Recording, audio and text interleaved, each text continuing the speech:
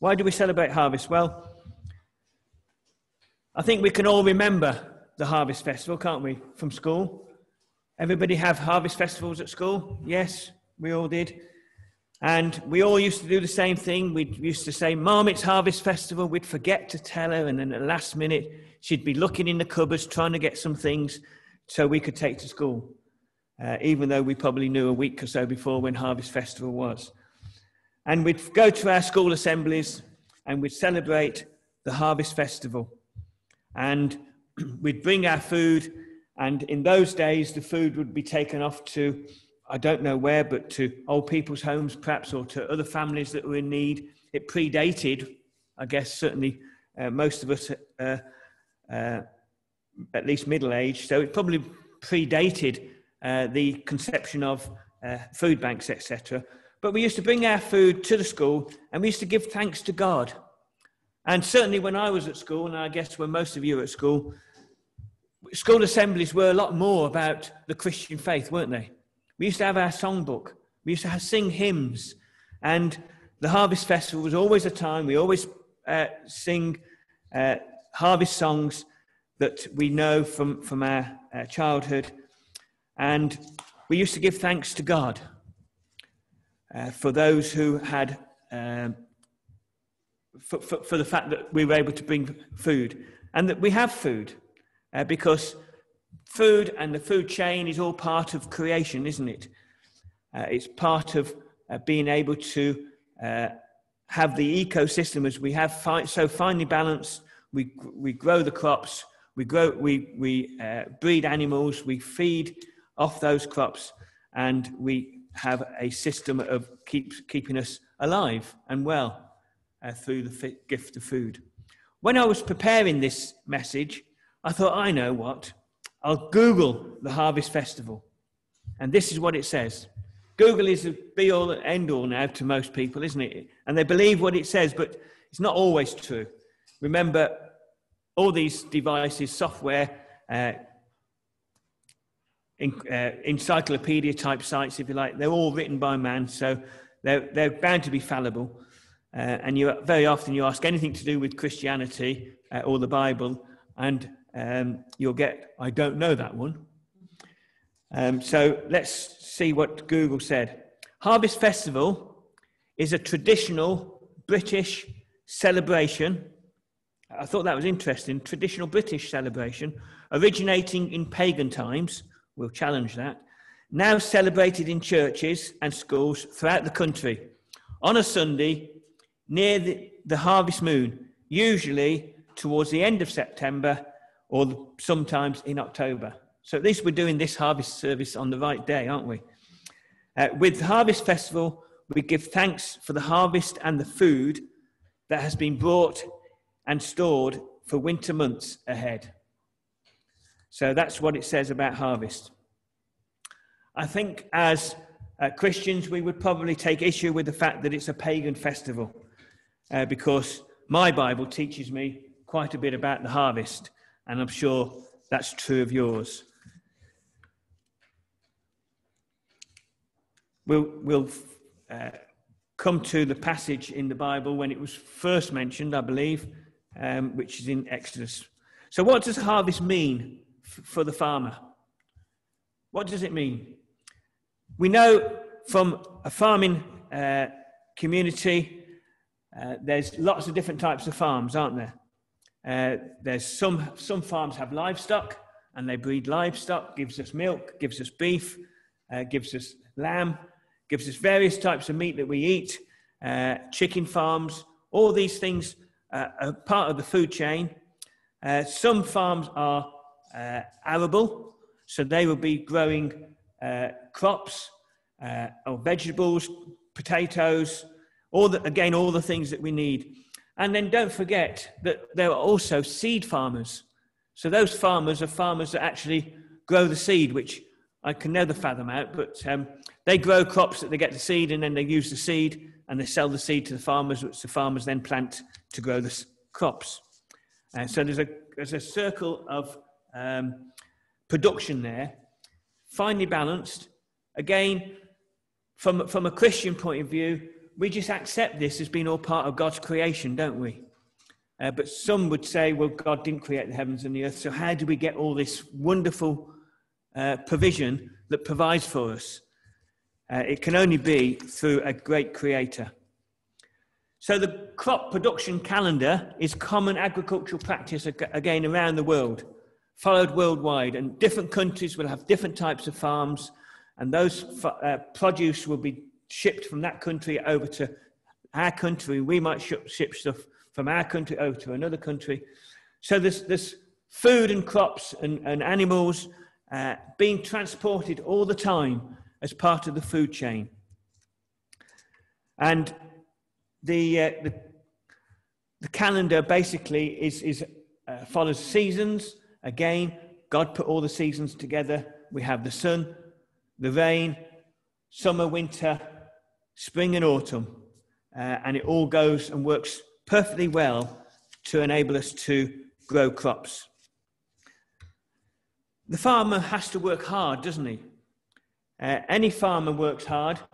But if we think of the farmer that's growing crops or food of any sort, they have to prepare the soil. They have to prepare the soil ready to accept the seeds or the plants, whatever they're doing. That might include ploughing, it might include disking, harrowing, and then tilling the soil. So it breaks up nice and fine, ready to take the seed. Then he has to sow the seed. In Bible times, we know from the parable Jesus told, they scattered the seed by hand. They had a big bag round their shoulders, and they used to take a handful, and they'd be scattering seed like this, and it would go all over the place, wouldn't it? Well, farming has got very more technical, and now they actually decide how much seed they need to plant per acre, and in fact, much finer than that. Probably every inch they know where they're going to plant the seed, and it's all done mechanically with seed drills, which plant seeds very accurately down little furrows, and then it folds the soil back over the seeds. Amazing. I love technology. I love watching anything to do with machinery, because it's just fantastic, isn't it? How things work so well. And then the farmer has to ensure that crop is looked after. So that will need watering, it needs the sun, and we so often see crops that are ruined because we get flooding, and that destroys the crops. We get crops that are ruined because we have too much sun and not enough water, not enough rain, and they dry up. So the farmer has to, all the time, try and make sure that his crops grow. And if we got no rain, he has to water them and put manure or pesticides, fertilizers, whatever he's using to help boost his yield per acre. He has to protect those crops from pests. So again, very often we'll go around the countryside and we see the scarecrow, don't we? That scarecrow is there for a purpose.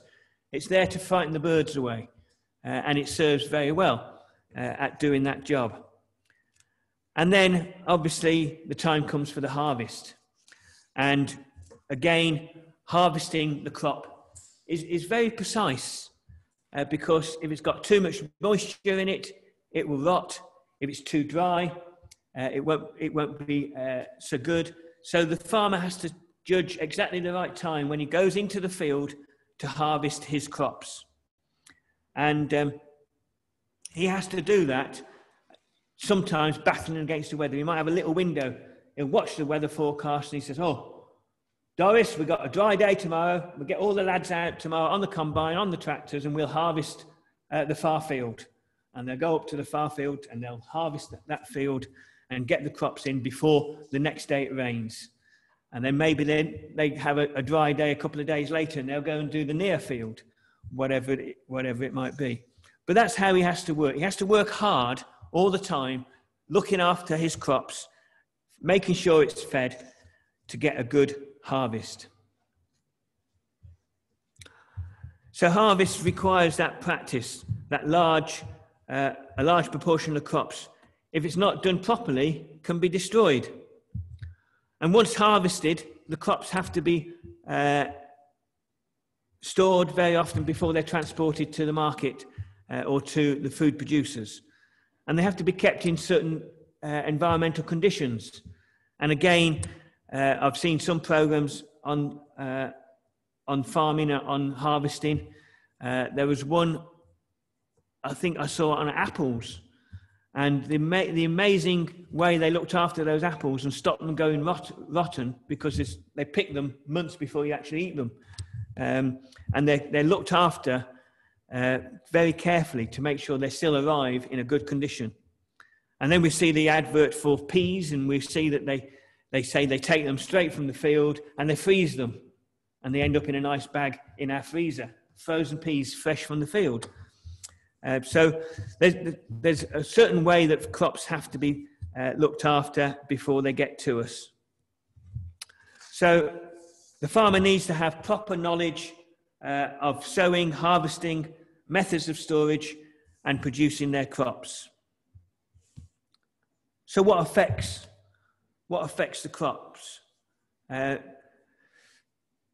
following factors affect production. So it's preparation of the soil and its fertility, the availability of water and the sun, the avoidance of disease through keeping an eye on that crop, perhaps weeding it, perhaps treating it, treating the soil, perhaps even before it's sown. He might put weed killer or pesticides on the soil before he plants the seeds. He's got to stop the pests, and then he's having the right climate to get the crops to market. So that tells us something about the farmer. And you say, why have I told you all that? What's that to do with our Christian faith? What's that to do with church service? That's fine. That might be something to do for a good school lesson of how food is produced. But I'll come on to that now. When we look at the next point, what does the Bible teach about the harvest? But before we do that, we'll have our next song, please. So, what does the Bible teach about the harvest? We can first read about the harvest in Exodus, and hence I think Google needs to go back to the classroom and look at the Bible before he gives answers regarding harvest festivals. So unless Exodus was considered to be pagan times, I would say that Exodus, certainly in the early history of the earth, we have the harvest being celebrated. Exodus 23, verse 16. You are also to keep the feast of harvest with the first fruits of the produce from what you sow in the field, and keep the feast of ingathering at the end of the year, when you gather your produce from the field. So we can see right from the early days, we have that pattern of celebrating the harvest in the Old Testament times. We are to give thanks for the crops. So again, God likes us to give thanks to him, to acknowledge that he provides for us. And right from that early time in the Bible, we read that God has instigated this instruction to bring the best. And he wanted the best, didn't he? We know from Old Testament times the teaching was the best lamb, the best crops, the first fruits. Not the stuff that wasn't going to go to market, that was going to get thrown back onto the field and ploughed back in. He wanted the best. God wants us to bring to him our best. And that is to celebrate and give thanks to God for that he provides for us. He provides the right conditions for the crops to grow. The Lord Jesus himself, when he was on earth, spoke about farmers a number of different times in the Bible, and probably one of the best known parables is the one that I'm going to just read now. It's found in Luke chapter 8, and I'm going to read verses 4 to 15. While a large crowd was gathering and people were coming, Jesus from town after town, he told this parable. A farmer went out to sow his seeds. As he was scattering the seeds, some fell along the path and was trampled on, and the birds came and ate it up. Some fell on rocky ground, and when it came up, the plants withered because they had no moisture to sustain them. Other seed fell amongst the thorns, which grew up with it and choked the plants.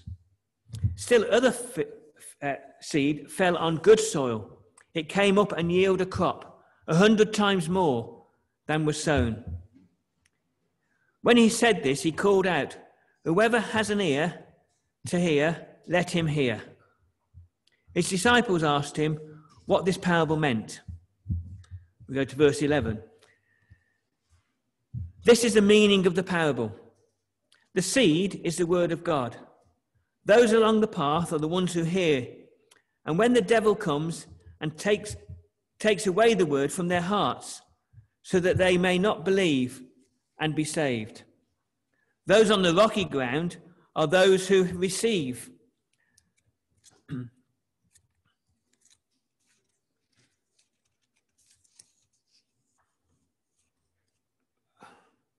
Those on the rocky ground are those who receive the word with joy. When they hear it, they have no root. They believe for a while, but in time of testing, they fall away. The seed that fell among the thorns stands for those who hear, but they go on their own way. They are choked by life's worries, riches, pleasures, and they do not mature. But the seed that falls on good soil stands for those who are noble, with a good heart, hear the word, retain it, and by persevering produce a crop. So these verses have often been used, haven't they, to explain the gospel message.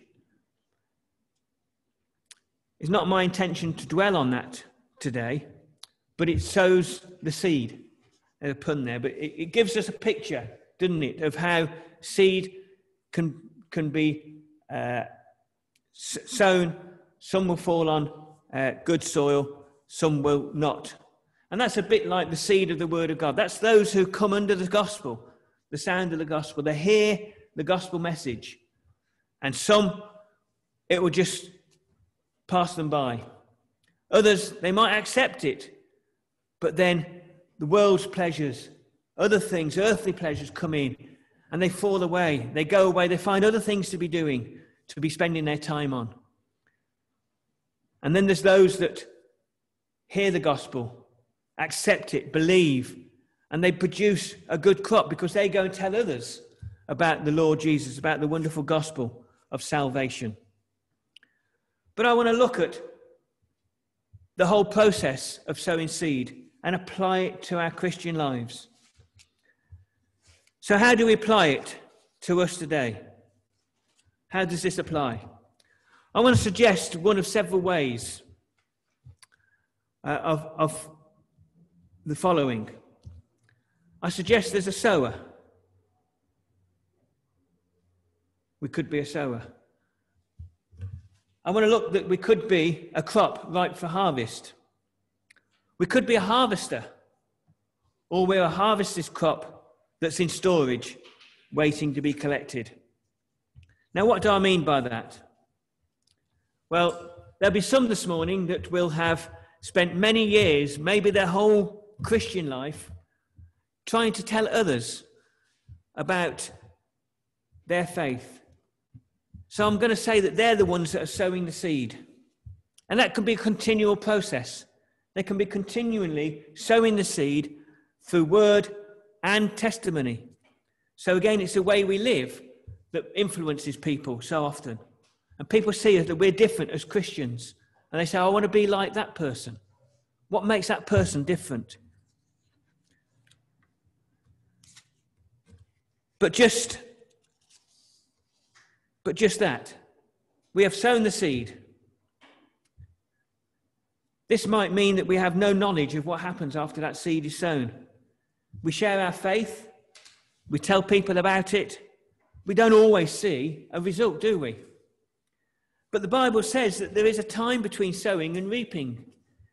And that time could be many years. We've heard different people give testimony that they've prayed for somebody maybe at Sunday school, maybe they came to church as a child, and it might be years ahead, it might be when they're an adult, they suddenly bump into them again, and they find that they did actually believe the Lord Jesus and come into a faith. So those who are sowing the seed should never get disheartened, because you're doing the work of the Lord. We're doing what we should be doing. We're spreading the gospel message through our word. We're planting the seeds. But as I say, the Bible says there's a time for sowing and there's a time for reaping.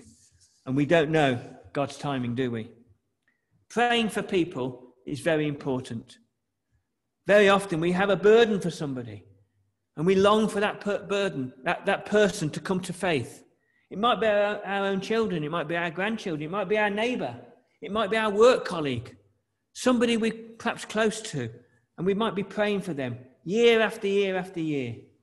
And we never know, we may never know in our lifetime that they actually come to faith in the Lord Jesus. So the seed sowers are important. Then there are those who could be classed as the crop ripe for harvest. The crop ripe for harvest. So they might be people we come across, maybe people within our church that are grown, they're grown in knowledge. They're there standing in church every day, every week, singing, praising the Lord. But they do it because it's almost out of habit. And not always have they actually made that decision to follow the Lord. They do it because it's the right thing to do. And they think by actions gives them salvation. And it's not, it's through faith. And sometimes we have people in our churches who are like that crop.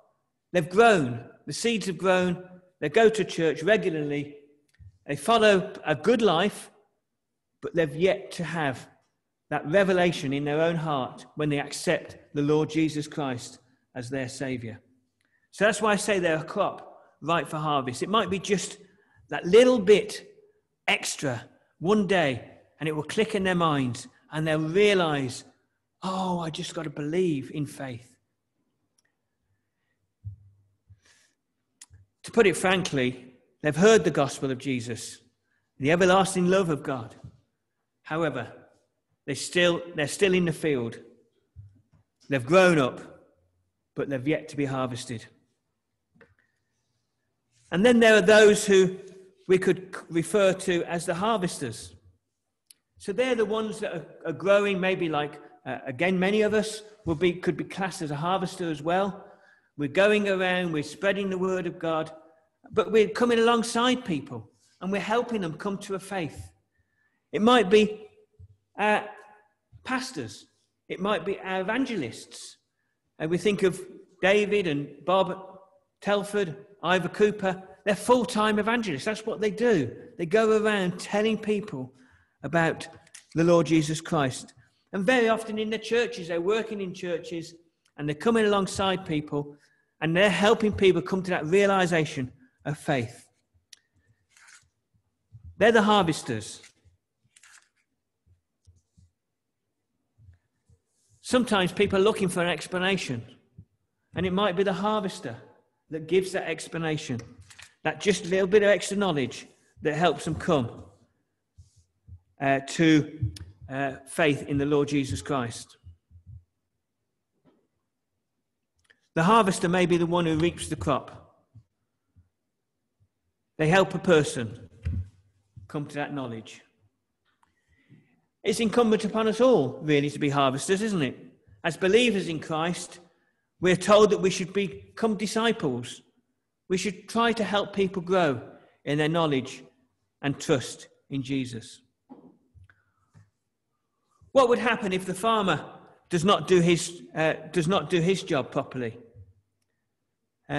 He doesn't harvest his crop. He might say, I've sown the seed. I've seen it's all starting to grow. That'll take time. I think I'll go off for a holiday. I'll leave it in the field. I'll leave the seed growing, the crop's growing.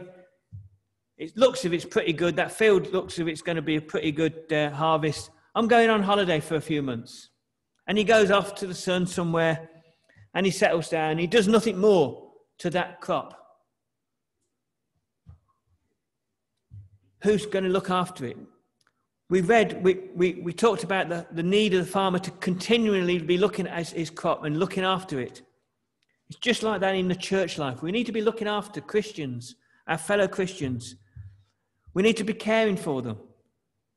The farmer goes off and we have some rain, we have strong winds, and before we know where we are, all his crop he thought was growing up and standing tall in his fields are all flat on the ground. It's all going to be rotten, isn't it? He's going to lose his crop because he doesn't pay attention. He doesn't give them time to his crop. And that's how we need to think of us in our churches. We need to give time to those who are in the church, those who are alongside the church, maybe those who are on the fringe of the church, who we come into contact with. We need to give them time to nurture them, to help them to grow, and one day help them to that point where they can be harvested.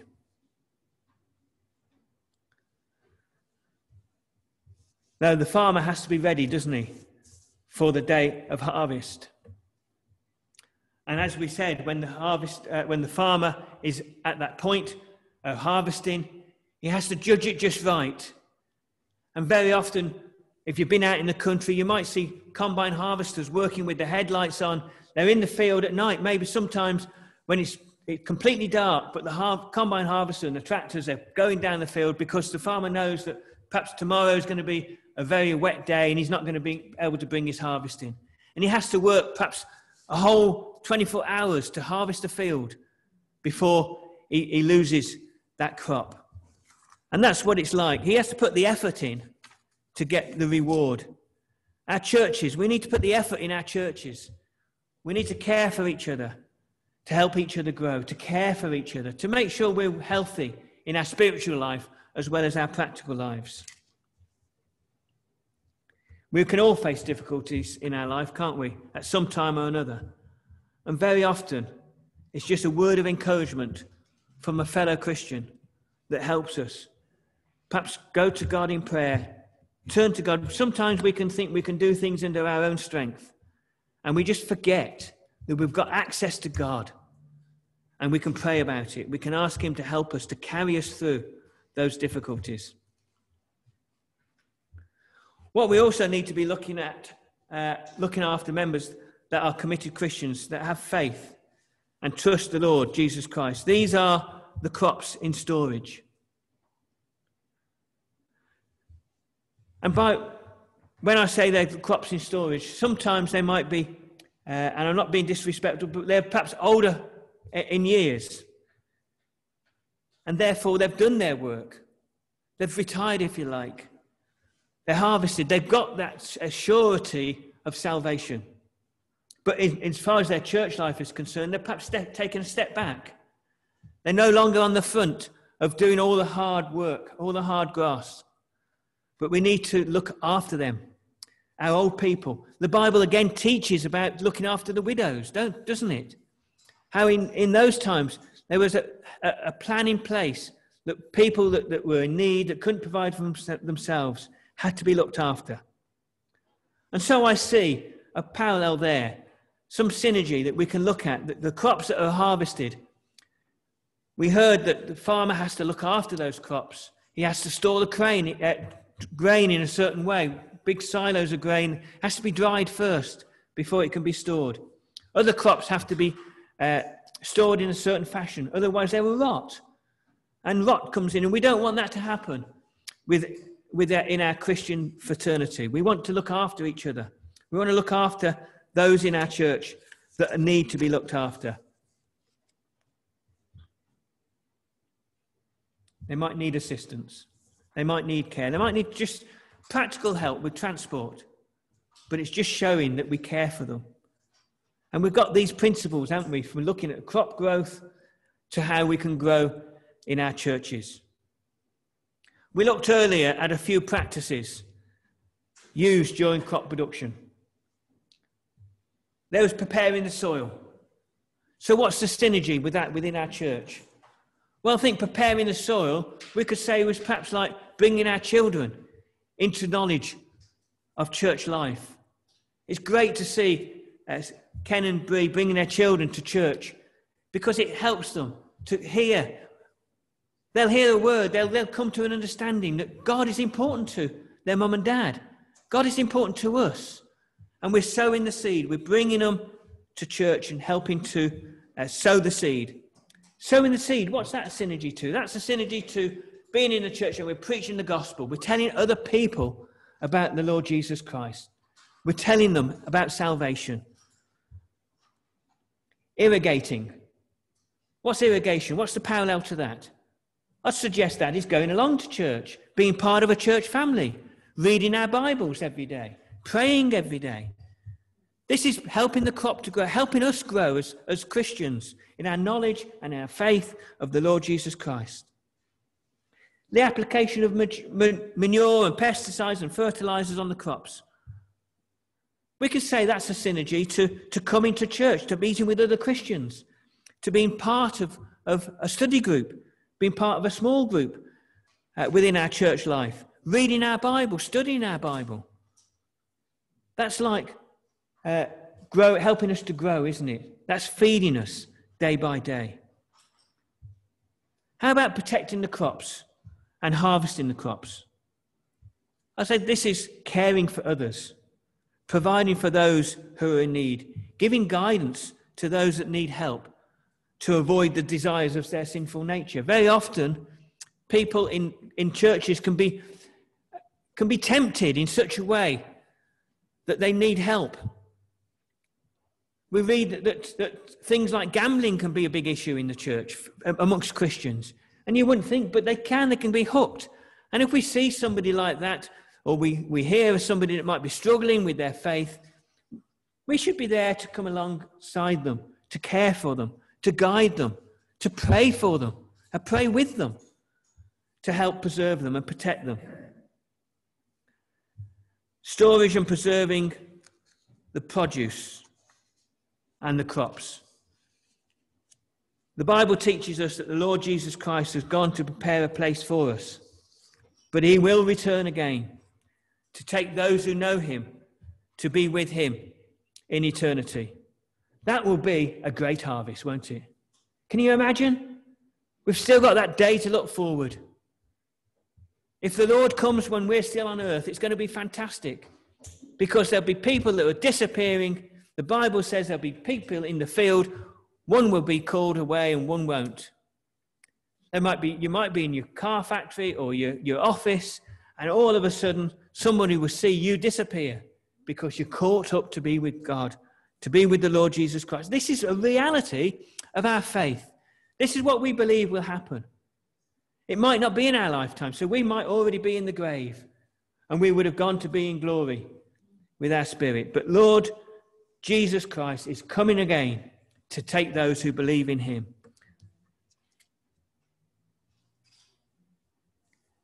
That will be when the crop goes to harvest, is harvested, the great harvest of the saints. It's our responsibility as Christians to tell others about the Lord. The Bible says that God wants none to perish. Some will because they'll reject the word. But he wants none to. He wants everybody to come to a knowledge. And so we should all be willing to share our faith, to tell others about the gospel message. Those who don't respond, who avoid the harvest, if you like, they will be destroyed. They'll be the seed that's on the side of the field, or the crops that have been destroyed by pest or other natural disaster. The crops will just get ploughed in the field. But we want to be part of that harvest, don't we? We want to be part of God's harvest when he comes to take us. Harvest is a time when we give thanks to God for his gracious provision of the crops that help us produce the food that we eat, that help feed the animals. It's all part of an ecosystem. Some crops are grown just to feed animals, and the animals are grown to feed us. And that's part of the natural ecosystem, natural part of the food chain. And it's all God-given. God created the heavens and the earth. He set all this in plan. Such an organized wonderful God, a God of order, a God of creation that we believe in. And we benefit from it day by day. And very often it's so easy for the people that don't know Christ, that don't believe in God, to forget how this all came about. Where did they think they got the food from? Where did they think animals came from? We have a great God who created the heavens and the earth. So are we ready to be harvested? Are we still doing the harvesting? Or are we in storage, ready to be collected?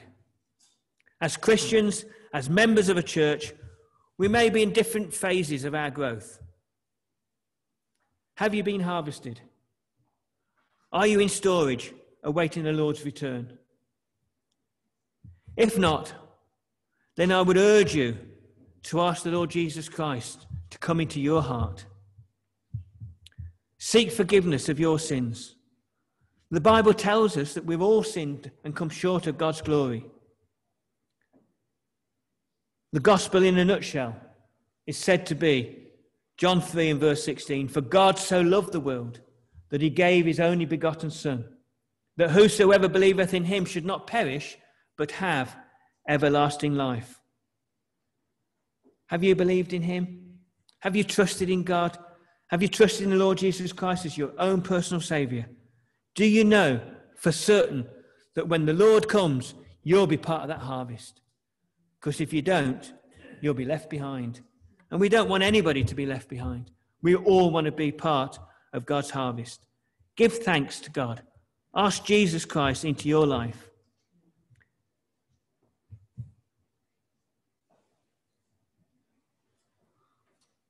I hope this morning that perhaps that different take on looking at the harvest has helped.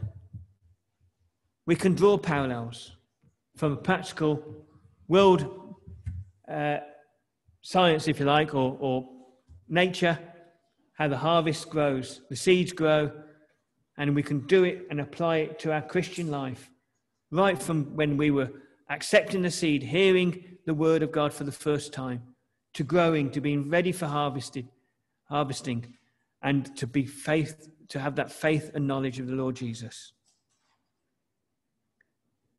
In our church, as elders, we try to encourage everybody to be part of a small group, that we can meet together, we can spend time together, socially, just chatting about what goes on in the week, what we've been up to, what problems we've faced, but also we just spend time studying and expanding our knowledge of our Christian faith with each other, and praying, spending time in prayer too. And I would encourage you, if you're not part of a small group, to become one, that we can spend that time and help and encourage each other. Thank you for listening this morning. We're going to have our final song.